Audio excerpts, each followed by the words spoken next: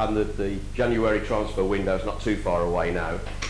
The rumours about that one of the players you're looking at, possibly he was with you at Hull City, is Hernandez.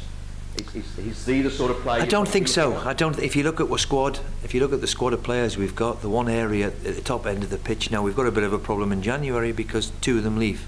AU and Khadija go to the African nations, but I've got 6, 7 centre forwards. You know, so another one. I think there's other areas need strengthening rather than the top end of the pitch. The club's invested heavily in the summer, in McCormack and Khadija in particular. Then we've got Bonlaw, and then we've got Kozak, and then we've got Gestead, and of course Grealish for me likes to play off the front. So in that area I'm pretty strong. So don't think it's that sort of area which I'm looking at. So Abel I know very well, brought him here. He's a very, very good player, but at the moment I think I'm okay at that top end of the pitch. In an ideal world, if you could, how many players possibly would you look to bring in January? Well, we're always greedy. And it's fair to say there's been a fair turnover of players here in the last 12, 18 months. And the one thing I'll always do is, if there's somebody out there that can improve you in January, which is always difficult in January, then we'll be in a position to act. But unless I can find that quality, what makes you actually better, then, you know, it could be one player, it could be 2 players, but I won't just go and bring them in just for the sake of it. You know, there's no need to. You know, I've got to give the squad here a chance, and of course we're always looking to improve, and we will do.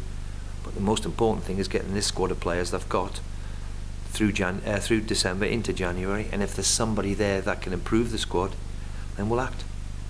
And Colin Corderwood's now joined you, of course, from Brighton. When you found out he was interested in the job, you're quoted as saying he went straight to the top of your list, or your pile. Why?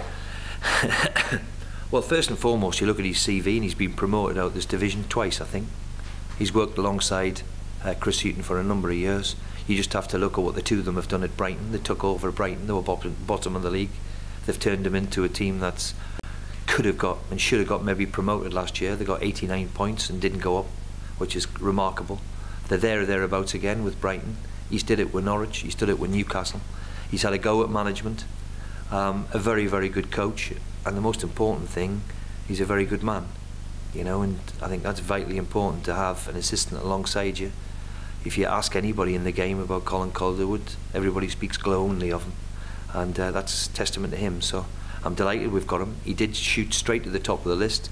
Didn't think it was going to be possible, but we've got him here. So the weight, as I've just said with players, the weight to get that right one was key, and I'm delighted he's here. So the game against Cardiff, Neil Warnock's side on Saturday. Neil, known for playing 4-1-4-1.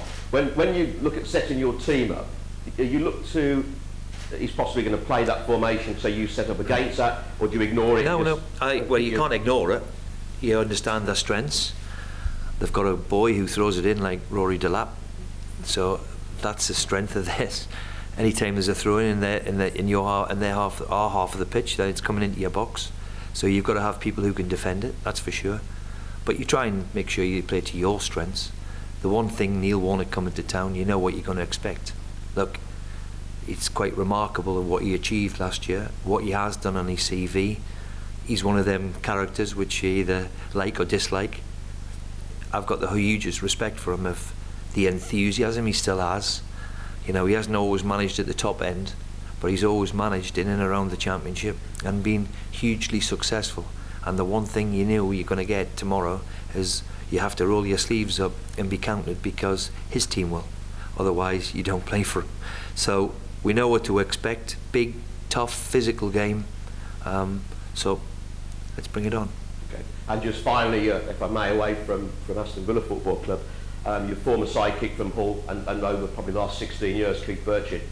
Yeah. Now he's back in work just down the road at Solihull Moors. Yeah. Has he called you and asked for any advice or any assistance? Well, I'm delighted he's back to work, and he's helped me for the past 16 years.